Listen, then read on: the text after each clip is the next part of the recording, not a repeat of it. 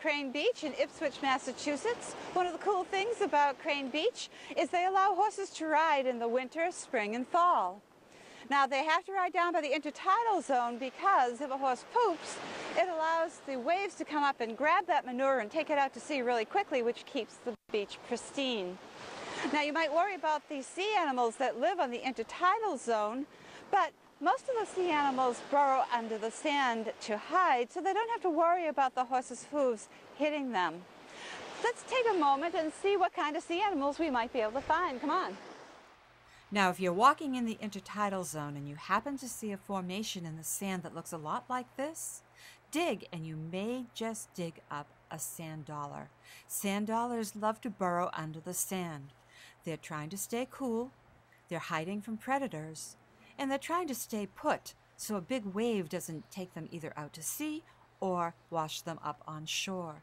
Now, I'm rinsing him off so that you can see the beautiful, almost sea star-like design that's on the top of his shell, and he's covered with fuzzy little spines.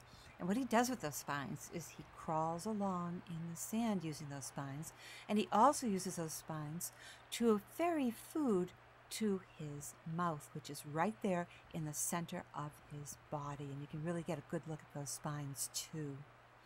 Now, sand dollars are echinoderms, and their closest relatives are sea stars, sea urchins, and sea cucumbers.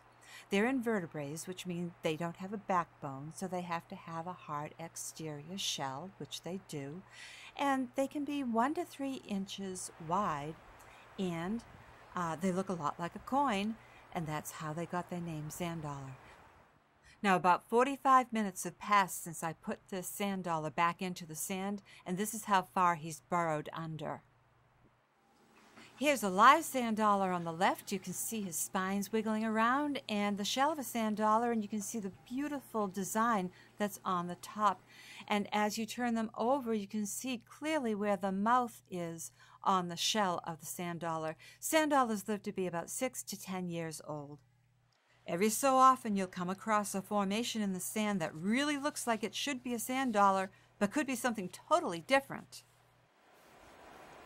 Oh, it's a little crab. How cute.